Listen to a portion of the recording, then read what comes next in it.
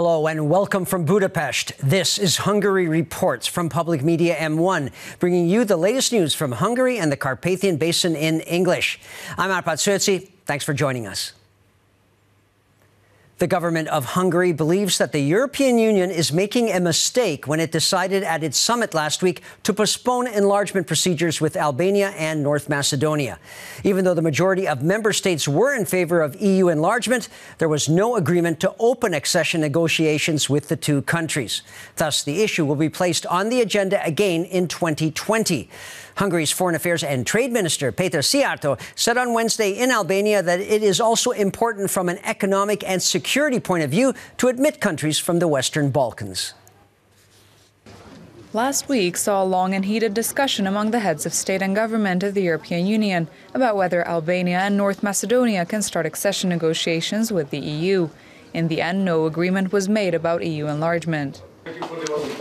Among others, the Visegrad countries expressed their disappointment as well. The heads of government of the V4 countries called attention to the fact that further delay of accession negotiations for Albania and North Macedonia would weaken the stability of the Western Balkans and would significantly restrict the influence of the EU in the region. According to press reports, France strongly opposed starting the accession negotiations with North Macedonia. The authorities in Paris believe the country should implement several reforms before starting the negotiations. However, North Macedonia did everything so far the EU had requested. They've even changed the name of their country in order to reconcile with neighboring Greece. It is in Hungary's national security, national strategic and national economic interests to enlarge the European Union, stated Hungary's Foreign Affairs and Trade Minister in Albania. We keep calling for the enlargement of the European Union as soon as possible, and we wish to have a Hungarian commissioner responsible for enlargement, because currently this would be the best guarantee not even for the acceleration of the EU enlargement process, but for its restart, as this whole process has been and remains stuck, Péter Szijjártó said.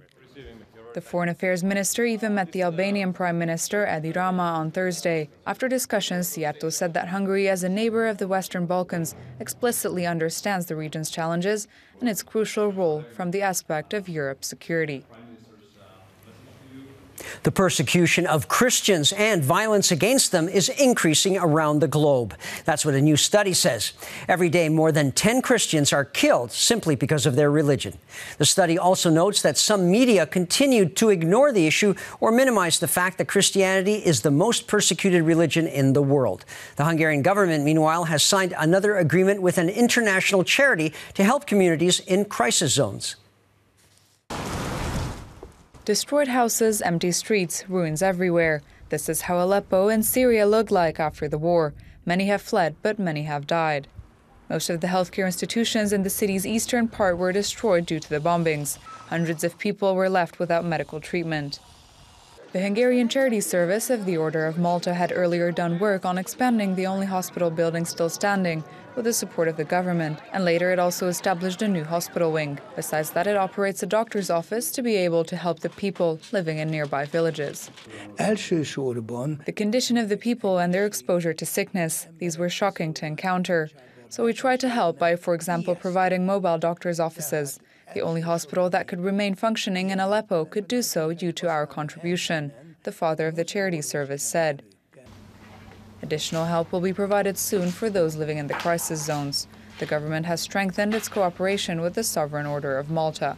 The ambassador of the Order of Malta said the order consists of 30 national organizations and is present in more than 120 countries worldwide.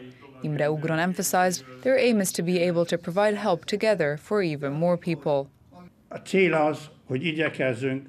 endeavor to enable refugees to return to their homes or to be able to safely stay in their homes, the ambassador of the order said.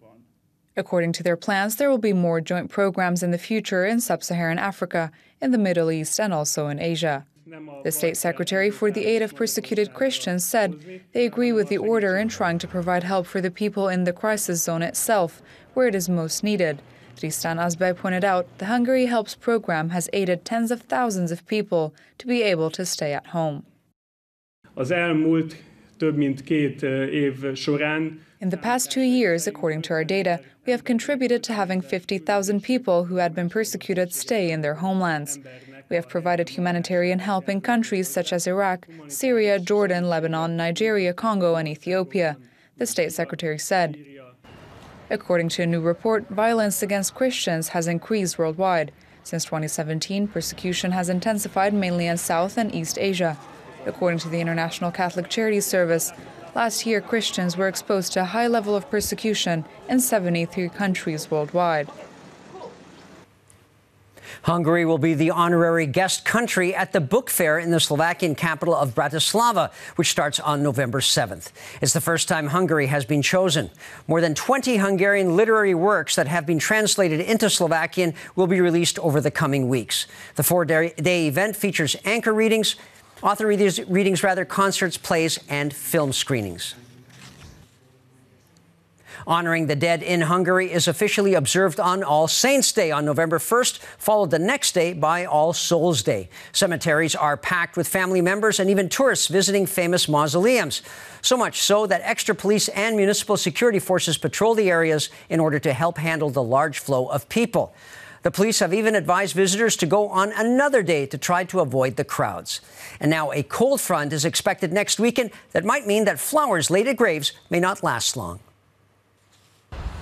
Traffic is getting bigger and bigger every day at the cemetery of Zalaegerszeg. Most people say they come during these days in order to avoid the masses of people on All Souls' Day, as well as its eve. There were candles already burning at some graves at the public cemetery of Pécs as well. People also took advantage of the nice weather here and clean up the resting places of their loved ones. The week before All Saints' Day and All Souls' Day, the police pay particular attention to cemeteries and to their neighborhoods. Namely, traffic is several times bigger than usual during this period.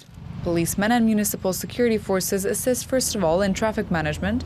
However, they deal with jaywalkers as well. Traffic restrictions might even be expected during these days near graveyards.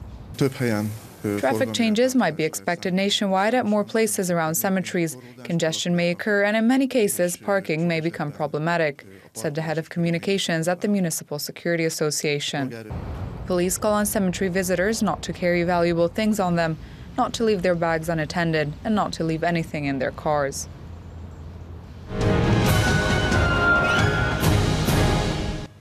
On the Treasure Trail is the name of an exhibition at the Dezső-Lacko County Museum that presents valuable archaeological finds, specifically items that were found during a local excavation this past summer. During those digs, several hundred items were uncovered dating back 3,500 years.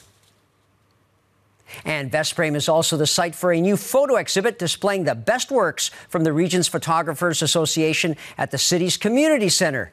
The Pannonia Photo Salon started back in 1978, and this year its selection jury chose 56 pictures from 350 photos submitted. Included are nature shots, social settings, and even bird's eye view photos taken by drones.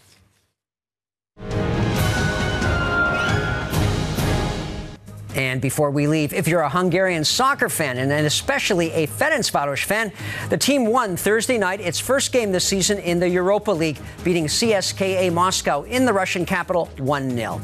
And that's all for now, but we'll be back again the next night live right after the news in Hungarian at 11 p.m. local time. You can also catch us in repeats and online. Please stay tuned now, if you can, for our new shows in German, Russian, and Chinese. Thanks very much for watching, and viszontlátásra.